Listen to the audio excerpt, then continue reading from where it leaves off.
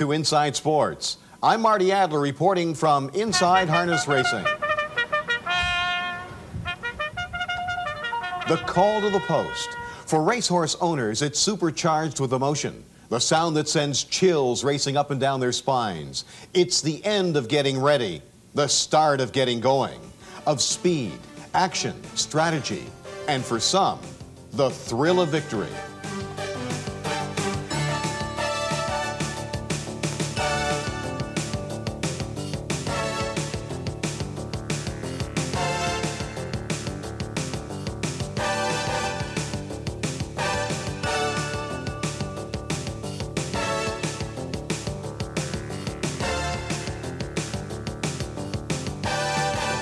Owning a harness racehorse provides 50,000 North Americans with a chance to be a player in a major spectator sport, to get away for a time from the pressures of everyday life, and to include their families in an exciting outdoor activity everyone can enjoy. Plumbing contractor Frank Grandinetti works hard all day, and it's sometimes hectic, but it's at night that things really get exciting. Race night is exciting. You watch your horses warm up. After they warm up, they go to the post, and when they're racing for that minute, 2 minutes, whatever it is, it's a very exciting 2 minutes. Well, what makes me really excited about this sport is you get to love these horses. I made a lot of money in horse racing. I didn't invest a lot of money. It's better than stocks and bonds. I like to go to the qualifiers. It gets you away from your business, and I'll tell you, it's really a relaxful thing to watch these horses run.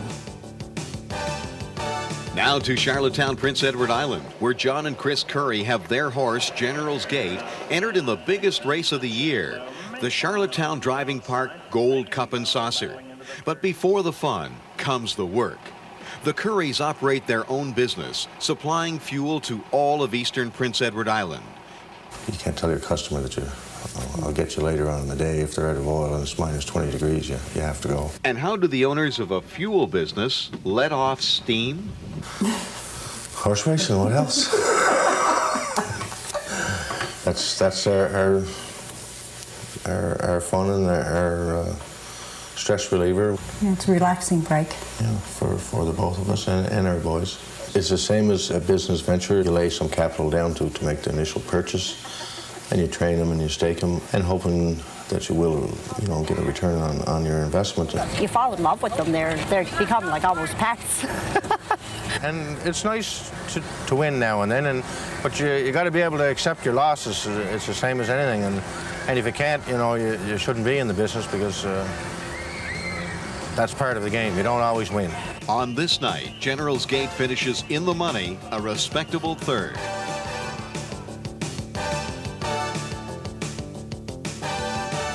After a major victory with Magical Mike, owner David McDuffie remains philosophical. So I'm in the insurance business, so we're taking risks all the time, and I guess that's what we do in the horse business. We go out and buy a colt, and we don't know what we've got, but it's a lot of fun to develop them, and we've been at it a long time and have a lot of fun at it. It's a game of great highs, great lows. I don't think that you can ever reach anything in life more exciting than winning a major horse race. Hospitals, schools, restaurants, and stores are counting on Lon Frachon. His Deli Boy Foods distributes 500 tons of meat a week, and that's a lot of bologna. How does he cope? My son and I both are harness racing enthusiasts, and we both drive, we both pick out horses, and we both love the sport, but we also know that we have a family business that we have to keep going, and so we spend all day doing our business, and then in the evening, for the diversion and for the release from the tensions of the day, we turn to harness racing. Every year is a new opportunity to bring on a young horse that could be a future champion or a failure. And it's a challenge every day that we go to a race. It's a challenge every day that we go to a sale. It's a great diversion for the family to come to the track and go to the stall and pet the horse and feed the horse. And it's a great release for some people. You did a magnificent job. A breeder's tribute to his own horse racing family, George Leroy explains how it feels to raise a $100,000 champion. I'm just a little bit high, okay? His great-grandmother was mine. And his mother so happened that she passed away. She died 2 days after she foaled his colt. Every horseman's dream is to have a good horse. And this is a tremendous horse. Powerful and game to the core. In harness racing, there are victories and there are victories. And some say the sweetest victories are those which follow defeats. My most exciting moment in harness racing has been with a horse called Streaking Skipper. He went for about 51 races without winning a race. And finally, one day I remember saying to him, Skipper, if you just win this one race, we're going to put you out, we'll retire you. And I said that to him, and he won that race, and it was so exciting. It's the involvement with the trainers, it's the involvement with the drivers, and it's the personal connection with the horse that make it so much more exciting than just going to the racetrack and betting on the horse. I think that you feel much more fulfilled and much closer to the sport if you actually own an interest in the horse that's racing.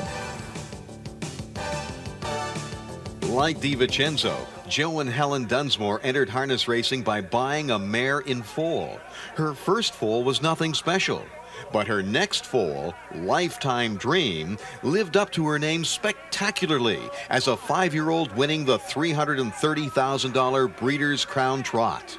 She was always a spunky thing out in the field, and we thought right away that she would be something special. As a 2-year-old, the Dunsmore's dream mare was a nightmare. So nervous when trailered off the farm, she just couldn't race without making a break.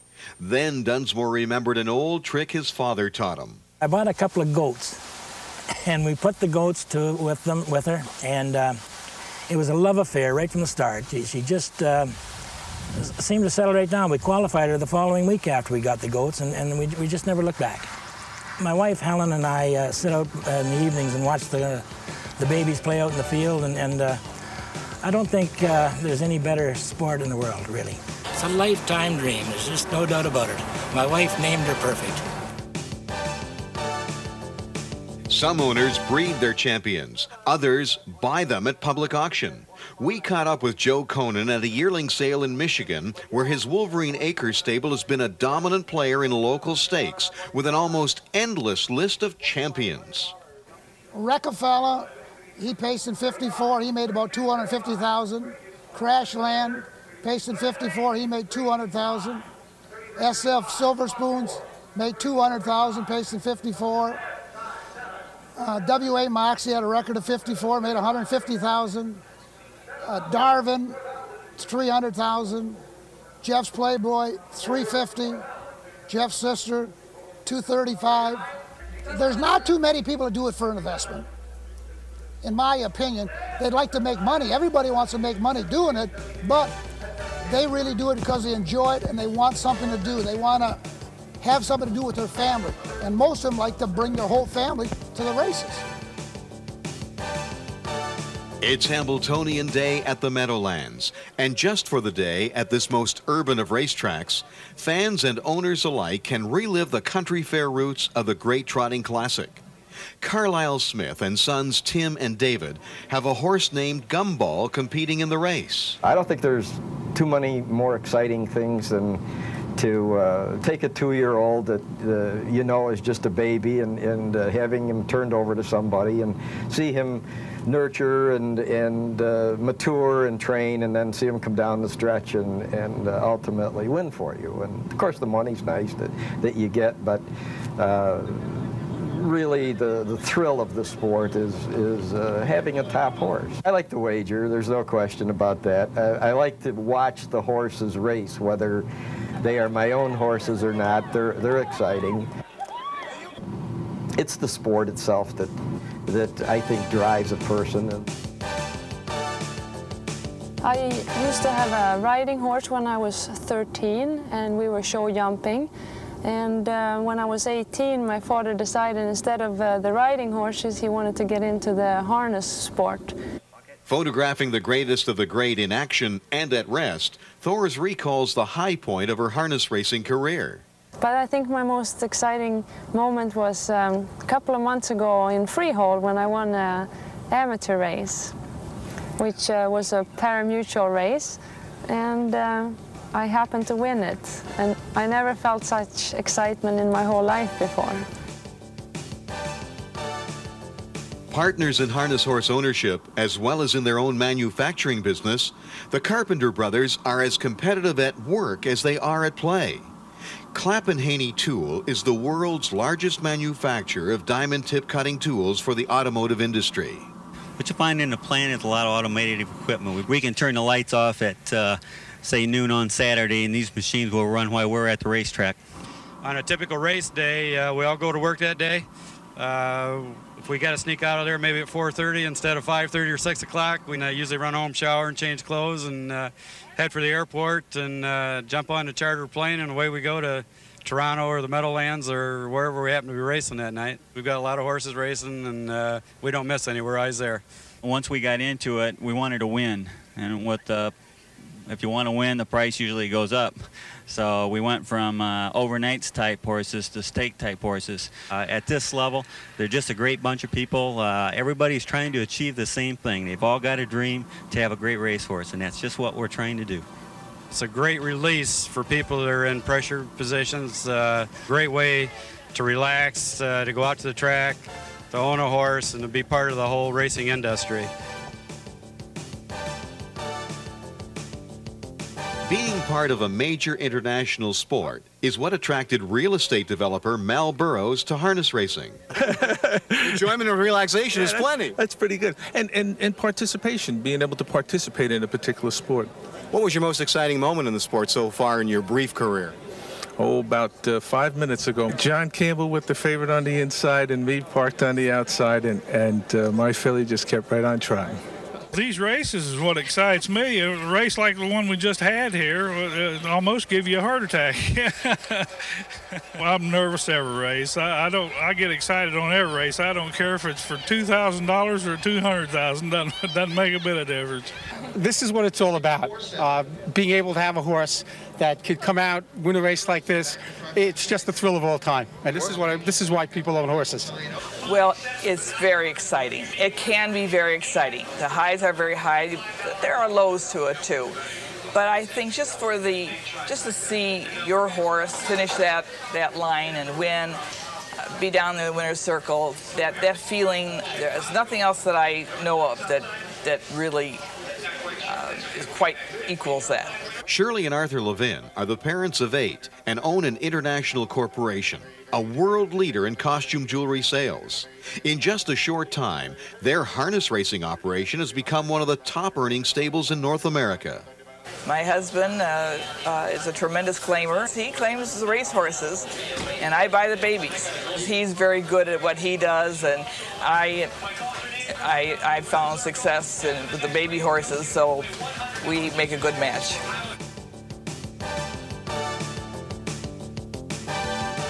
In the backstretch at the Little Brown Jug in Delaware, Ohio, we caught up with Jan Snyder and found out her most exciting racing moment.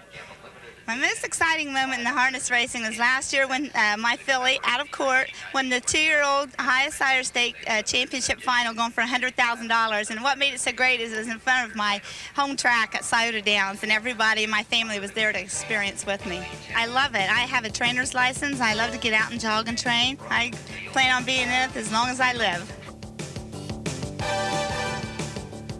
Owner after owner confirms that harness racehorses are an investment they love, an investment secured with friendships, family, and deep attachment to the horses themselves. I got into this sport 6 years ago because I was looking for a hobby to do with my daughter. And I don't have a son, so I couldn't go out and play football with her. I couldn't go and play basketball with her. But I like to gamble, so I knew I could go horse racing with her. And and we love going to the farm, and we've had great trainers and great partners. And tonight, in all honesty, as I wanted this race for this horse, as schmaltzy as that sounds, this horse was the best horse on the track last year, and it's had nothing but problems this year, and she deserved the win tonight.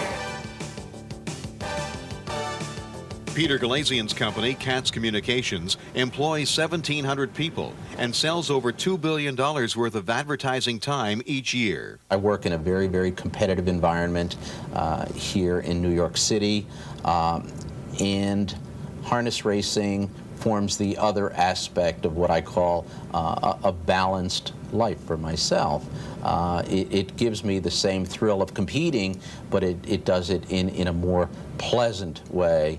I like to visit the barn before the race. I enjoy being there early. I enjoy getting psyched for the race. I like to look at the program. I like to think about how we're going to do, and if I'm right, I'll enjoy the night more that evening than most other things I can do.